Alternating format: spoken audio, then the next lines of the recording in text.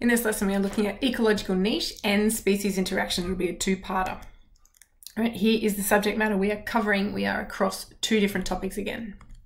All right, let's talk about niche first. Now, niche has a huge range of definitions depending on the context, okay?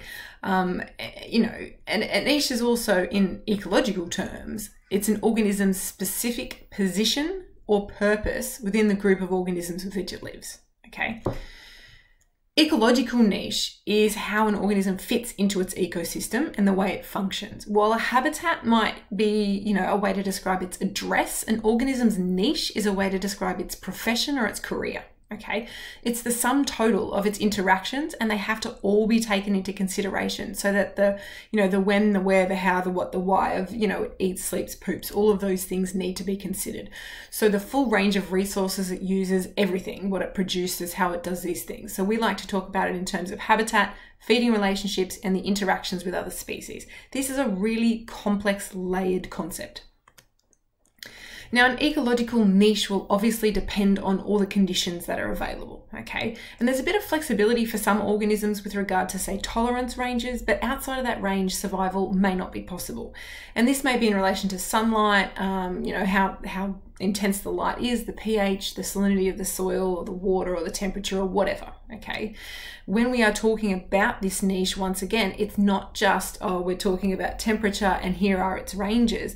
This organism needs to live within ranges that works for so many different bits and pieces. So it needs to worry about its biotic and its abiotic, as well as all of its other needs. Now, if two separate species occupy the same niche, so essentially they're practicing the same career, then eventually they will compete until only one of them remains in that exact niche. So it's like saying each town can only have one doctor and one teacher and one lawyer and whatever, okay?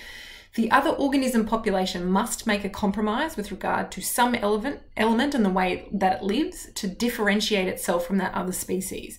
It's called competitive exclusion. Because they are competing against one another, one of those populations will be completely excluded from part of that niche, all right? And we're going to learn a lot more about that later.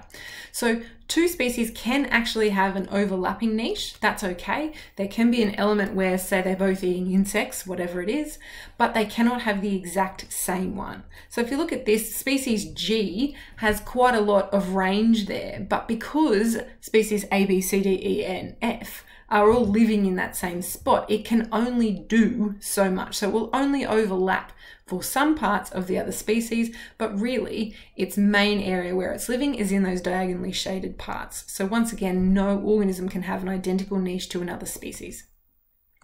The example in Pearson is a bunch of bird species that are eating the same insects on a different part of a tree. They're in the same habitat, but the different species have to differentiate to feed at different parts of the tree to avoid competing with one another in that same physical space.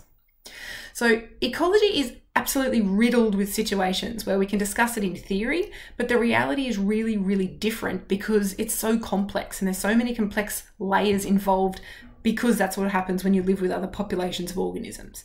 And this kind of shows itself with the ecological niche. There's a fundamental niche and a realized niche. Now, the fundamental niche is the ideal niche an organism would occupy if given the widest set of potential opportunities to live, right? It's not having to take into consideration how their relationships impact on anything else. So it's like saying there's no competitors, there's no predators, whatever, right? That's one part of it. But the realized niche, that's the actual reality of what's happening. That's the real life situation where it lives, including all of its relationships and interactions with the species around. So it's either talking about, hey, is there no need to compromise, you can do whatever you want, versus I need to compromise, there are other organisms in my space. So when we have a look at a graph like that, the orange species 2 has, it's a weaker competitor, and therefore it's being outcompeted by species 1, and it will narrow its niche field in. So there's a really classic example of this that you'll see on a rocky shore system, and the barnacles need to learn to live with the other species. So if given the opportunity, this species here will just live wherever, right? It's cool. It can live down low tide, or up in the dry area. But when another competitor comes in and starts to take up its space, then suddenly it gets pushed out of the way and gets outcompeted essentially.